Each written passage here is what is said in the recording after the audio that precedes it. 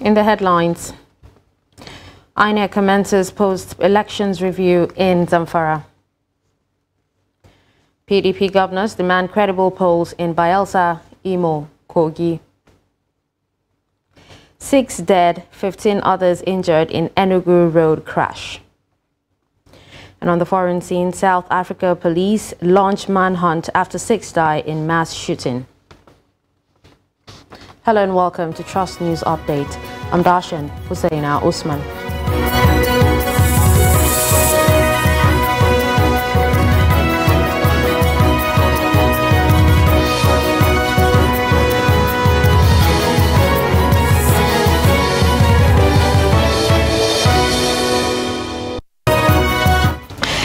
Now the news in detail.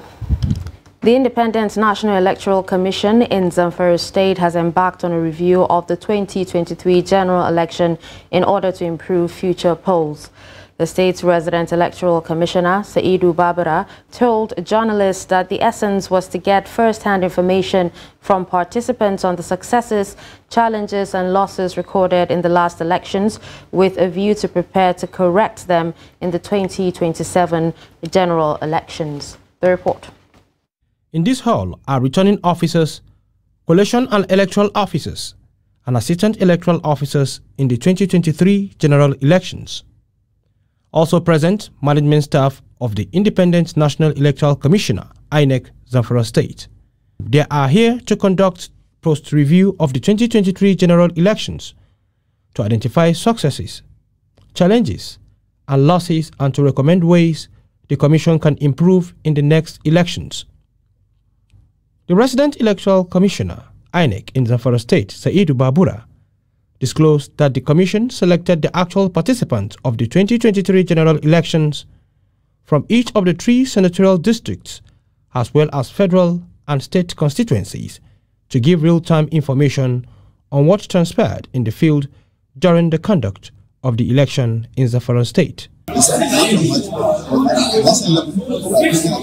the whole country, averaging all experiences and finding solutions to those areas of great challenges. The participants were shared into groups to brainstorm and come up with the issues that arose during the last general elections in Zamfara State to help the Commission strengthen its preparation for any future elections. The People's Democratic Party Governors Forum arose from the inaugural meeting in Abuja with a call on the federal government to immediately rise up to the occasion and tackle the killings, kidnappings and attacks across the country. The governors particularly said they were worried about the killings in Plateau and Zamfara states and asked the federal government and security agencies to rise up to the occasion. In a communique, after over 3 hours meeting in Akwa Ibom Governor's Lodge in Asokoro, read by the Bauchi State Governor and Chairman of the Forum, Bala Muhammad, the governors also advised the federal government and the Independent National Electoral Commission to be neutral in the coming governorship elections in Bayelsa, Imo and Kogi states. The following issues were discussed. 1. The meeting resolved to work together and unite the forum. The aim of the forum is to provide a platform for peer review issues, policies, programs and achievements, as legacy projects of member governments across the PDP states. The meeting advised the Independent National Electoral Commission, INEC, the security agencies, the federal government, neutral in the conduct of off-season elections in Bayelsa and Imo states. The meeting noted the deteriorating security situation in the country, especially the wanton destruction of lives and properties in Plateau and Zamfara states. Consequently, advised the federal government and security agencies to drive the situation and bring the situation under control. In the interim, the forum will cooperate with the federal government issues concerning the welfare of Nigerians and the governments, while striving to maintain the independence and autonomy of the forum through offering constructive criticism where necessary. Thank you very much.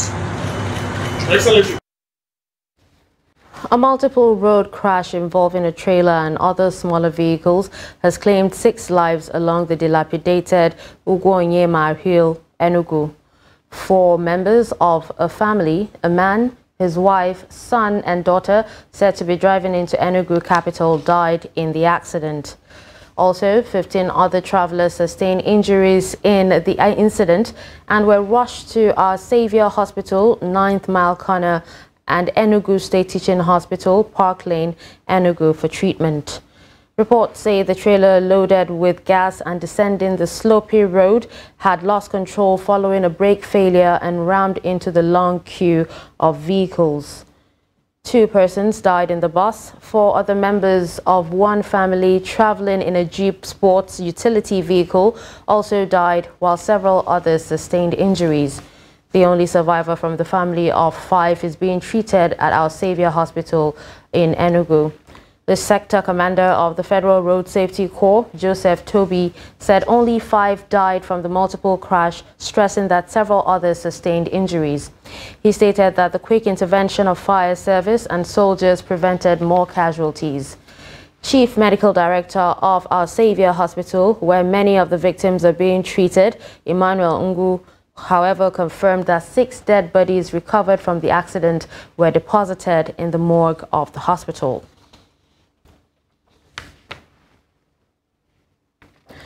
Operatives of the Ebonyi Police Command have killed 2 hoodlums who were allegedly enforcing sit-at-home order in the state. Sit-at-home in the southeast is the brainchild of the separatist indigenous people of Biafra to protest the continued detention of its leader, Nnamdi Kanu. The hoodlums were said to have shot sporadically into the air within the Okposi area in the Oazara local government area of Ebonyi State while trying to enforce a sit-at-home order on Monday when operatives of the command engaged them in a gun duel. In a statement on Tuesday, the police public relations officer in the state, Onome Onowakboyea, said men of the command gunned down one of the hoodlums as the shootout ensued.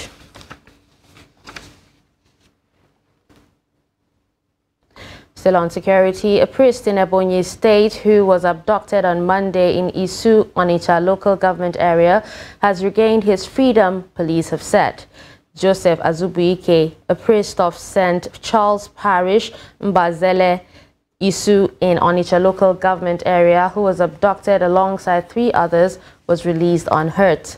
Onome Onowakboyea, the spokesperson of the Ebonyi Police Command, said the priest was released at about 6 p.m. on Tuesday.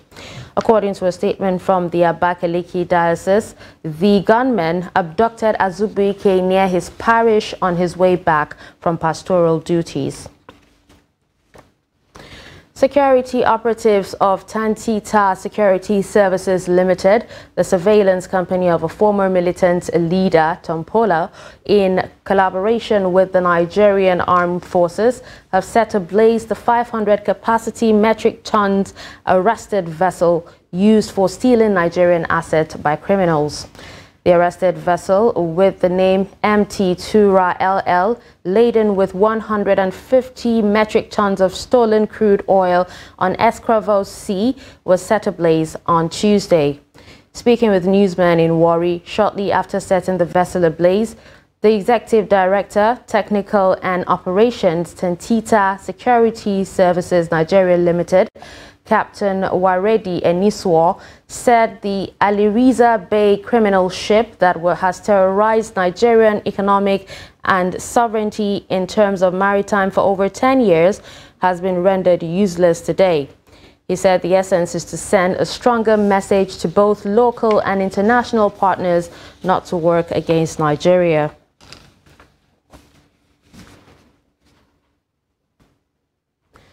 There was commotion at Nnamdi Azikiwe International Airport, Abuja, on Tuesday evening as Max Air flight to Sokoto developed a fault 19 minutes after takeoff and had to make a detour.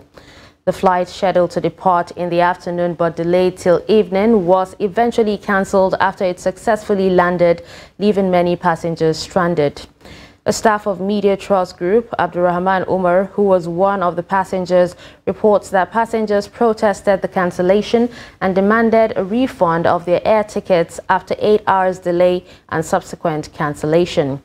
Manager of the airline, however, told the stranded passengers that there will be no automatic refund as the incident was not envisaged, advising the passengers to get alternative flights to their destinations. Let me tell you,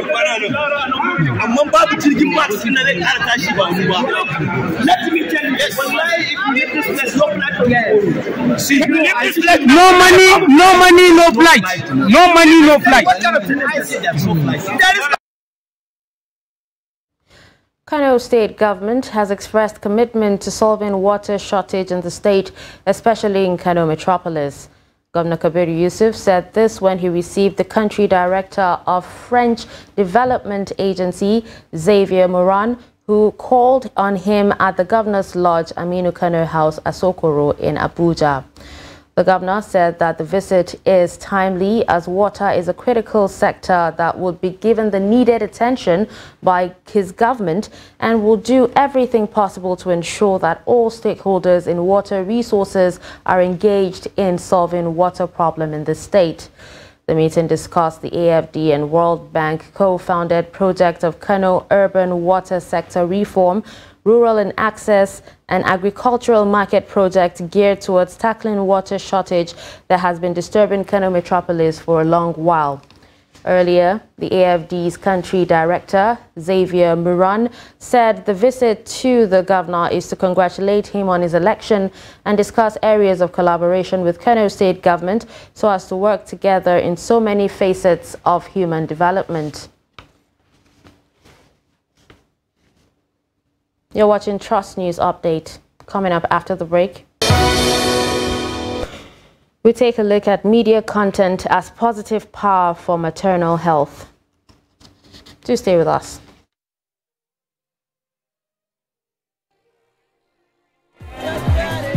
Welcome to Trust TV, where we document the Nigerian story. Our programming showcases the rich culture and diversity of Nigeria. We strive to amplify the voices that make our nation unique.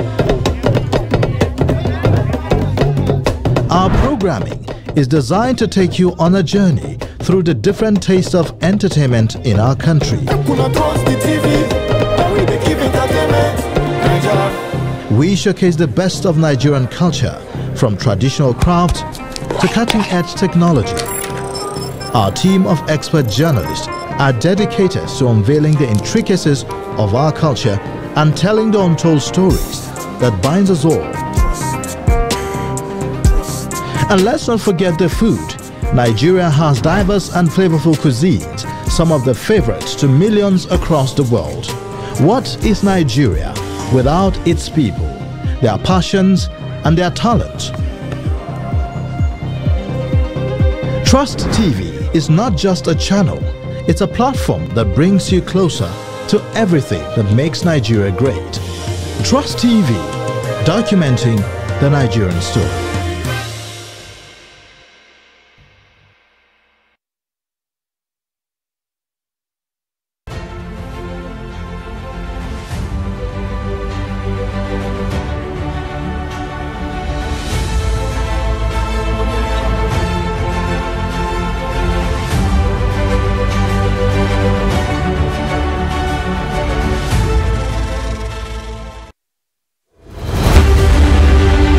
If you are just joining us, this is the news update on Trust TV. Now, a recap of our top stories. For me, I have my 8 years and I think I have enough. A challenge to serve in line with the oath I have taken today. Commander of the Board of Directors of the Nigerian Deposit Insurance Corporation. And an end to poverty. Bauchi State residents are appealing to stakeholders in the oil sector to consider the plight of killing in Maraban Jama'ah Okaru in Plateau State. I'm confident that he has what it takes to turn Nigeria around. Of FCT residents on the need to give Gen Z a proper orientation. When a country organizes a credible election, both the government and the opposition will work.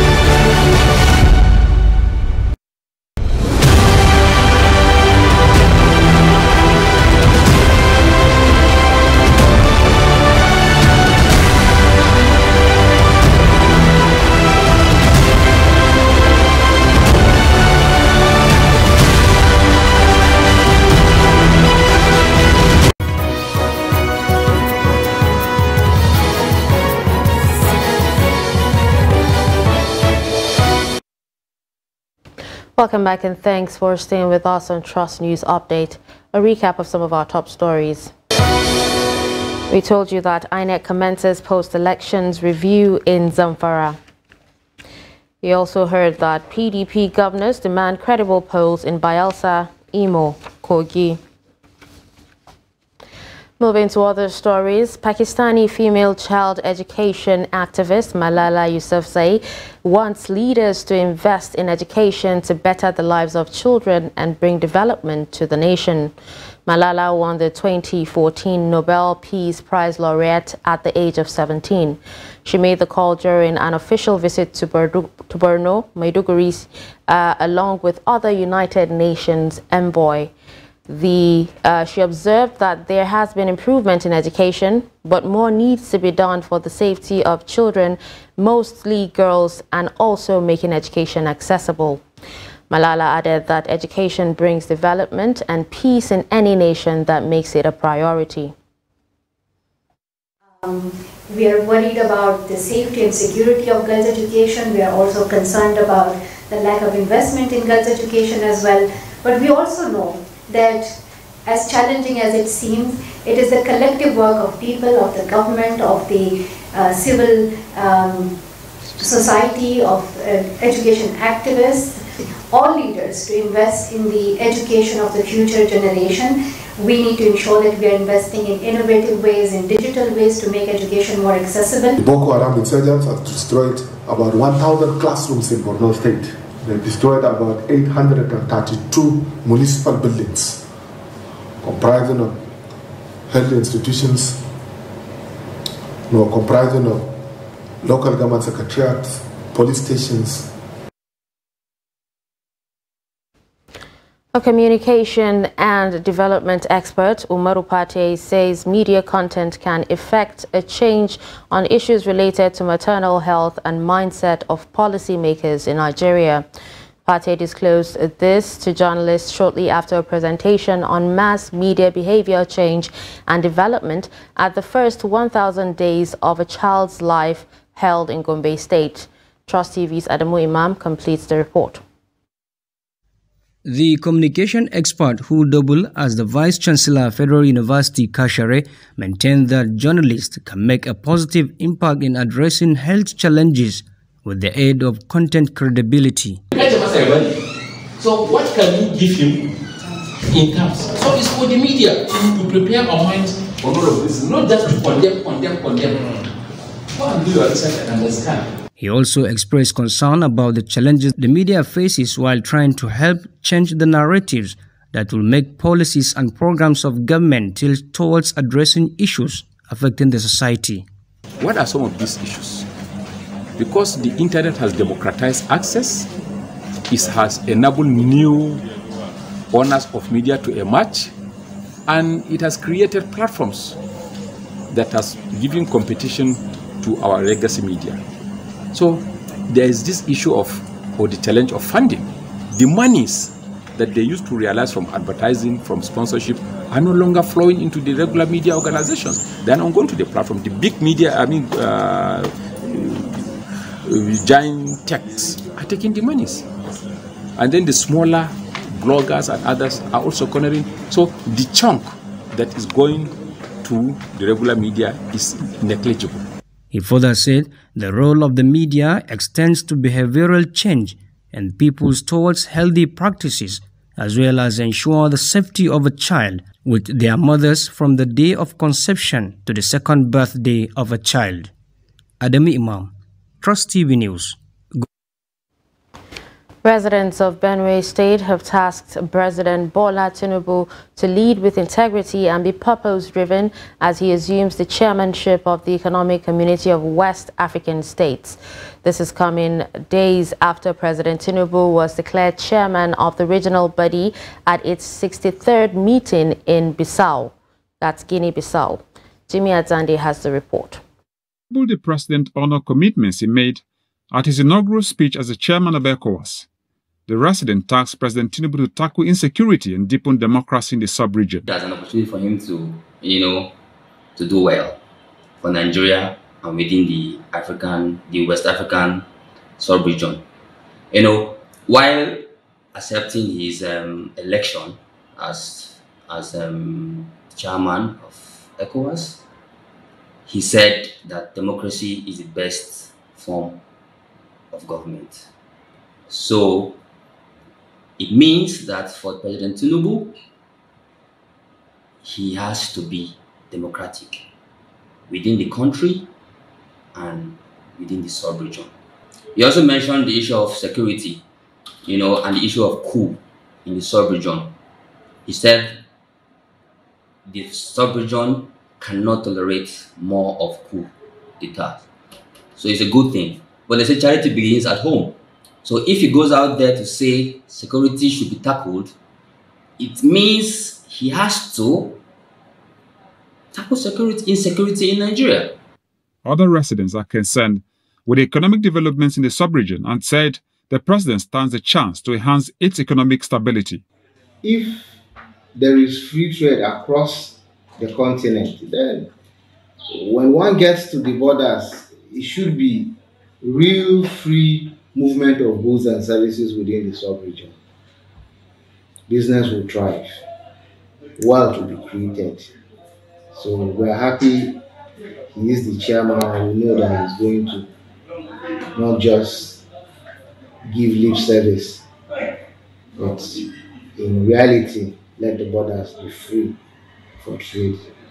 Orafa also said Mr. President should quickly work on a single currency policy for the good of the sub-region. Other countries and other continents have adopted single currencies, and we'll see how strong the currencies are. So within the African continent, if we adopt a single currency, I think it's going to help, and it is going to deepen penetration of trade among the African nations. Most of the residents are concerned that President Tinubu has what it takes to develop ECOWAS and take the body to new heights. Jimmy Azande, Trust TV News, Makurdi. Away from Nigeria, a mass shooting in South Africa has left 6 people dead and 4 wounded when 3 men entered a yard of a home and opened fire. The shootings happened on Tuesday night in the township of Kwanobule near the town of Kariega in the Eastern Cape province. The suspects have not been arrested and a search is underway, police said on Wednesday. South Africa has one of the highest homicide rates in the world, and at least 2,629 people were killed with a firearm in the first 3 months of this year, according to official crime statistics. Kidnapping for ransom and the targeted killing of celebrities have also been rising in South Africa. The police said 5 men and a woman were killed in Tuesday's shooting, and a woman was among the wounded. Police said the motive for the shooting is unclear. There has been a series of mass shootings in South Africa recently, including at least 3 this year. Last year, 16 people were killed in the township of Soweto in Johannesburg after numerous gunmen shot at people at a bar. 8 people were fatally shot at a birthday party in the same Eastern Cape province in January. A child was among 10 members of the same family killed at a house in April. Angola and the Democratic Republic of Congo have announced a joint project to rehabilitate the railway line linking the Congolese mining regions to the Atlantic Ocean. Luanda and Kinshasa granted a group of investors a 30-year concession to operate the line linking the Angolan port of Lobito to Kolwezi in the heart of the DRC's mineral-producing region. The 1,700-kilometer railway line was built 100 years ago by British investors. The $555 million project, partly financed by the U.S., is expected to develop exports of copper, ore, and other products, boost regional trade, and strengthen Angola's ties with Western countries. The DRC is the world's leading producer of cobalt and Africa's leading producer of copper, two minerals used in the manufacturing of solar panels and electric cars. According to the Angolan operator Vecturis, work should start within the next 3 months. The consortium, which includes commodities traders Trafigura and Portuguese construction company Mota Angel, hopes to reduce the journey time between the DRC and Lobito to less than 36 hours with at least 6 trains a day over the next 5 years.